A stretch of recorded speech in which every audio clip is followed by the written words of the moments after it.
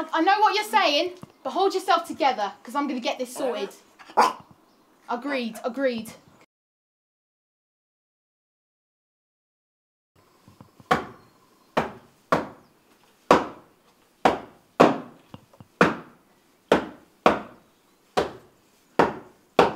He said he came from Jamaica. He owned a couple acres, a couple fake visas, cause he never got his papers. Give up on love with them heartbreakers, cause he was making money with the movers and the shakers. He was mixed with a couple things, born with a couple rings, grams on the side and the grams to sing. Sing left arm, baby, unattended. 5-year bit up north when they read it. Anyway, I felt him, belt him, pelt him, put him on Lock Street, belt him. Took him out to Belgium, welcome, this pretty death seldom. You call me Mommy D? I like it when you be drunk and you like it when I be sober. Cause that's top of the topper and the top of the topper and top of the topper and the top of the topper and the top of the top of the topper. I'm in the zone.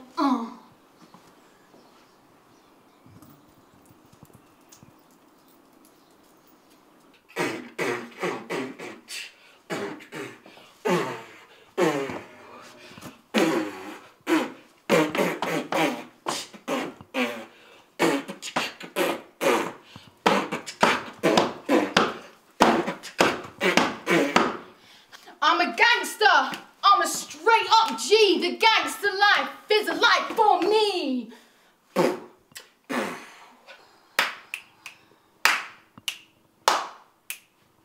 First time she was in my math class. Long hair, brown skin with a sat beside me, used to laugh, had past notes. The teacher always got mad cause we passed jokes. And I never did this before, no.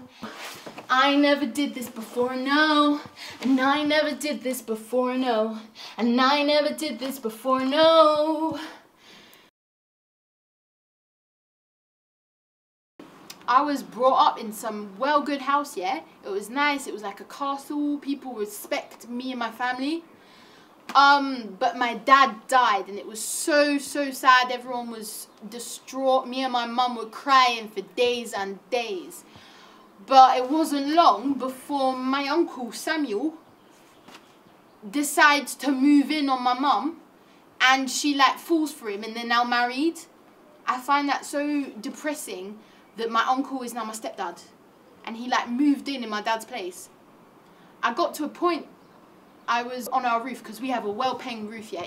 I went up there with my mates, Tim and Tom, and we were looking around and they're like, there's a ghost over there. I'm like, whoa, what are you doing? I'm freaking out, I'm shaking. I'm going, no, this isn't even real. Why is there a ghost? And this ghost is, he says to me that my uncle, the one that's now my stepdad, killed my father whilst he was sleeping. I could not breathe. It was the most shocking news I've ever had in my life. Wait, hold it there. You're saying your wife did it to the man? Do you want me to sort him out?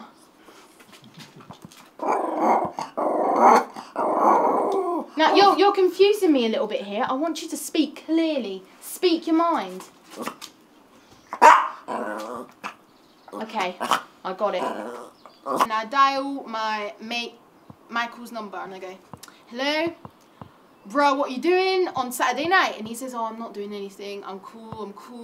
And I'm like, well, can you bring some of your mates and come to my crib and maybe do a play for my family?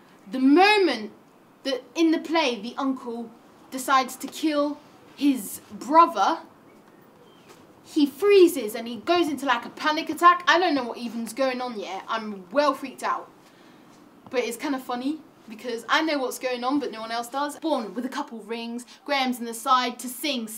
Left arm, baby mother tatted. And I was like, I'm going to turn up. I'm going to get my gun. I'm going to shoot him. Everything's going to be fine. I'm going to walk over. My mum's going to be okay. She'll be a bit sad at the beginning but it'll be fine.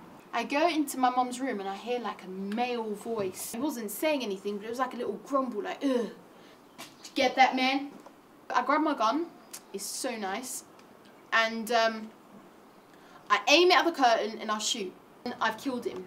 I pull back the curtain to reveal, oh my God, what have I done? could not believe it. Like, there's this girl I really like, but I killed her dad thinking he was my uncle. I wanted to marry her. She doesn't like me anymore. I killed her dad. And her brother was like hunting me. I come back a few months later. The guy that's been hunting me decides to ask me, would you like to have a duel? But a friendly one. It wasn't like, you know, I'm going to kill you now, mate.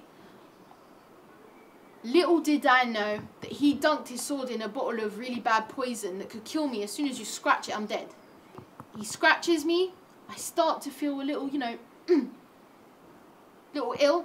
I'm going to die any minute. So I decide I'll go for the plunge, just kill him, get my revenge before I'm gone. So he's dead. I'm dead. He's back there. Jimmy! No, he doesn't want to come out here. I said, remember what I told you! We sorted things out, we're mates now, it's okay. I think it's good. I'm in a really nice place. I'm in a good situation. This man named God was really kind to me. He offered me some pizza. I was like, yeah, bruh, he's on my good books. I'm a gangster. I'm a straight up G. The gangster life is the life for me. I'm a gangster.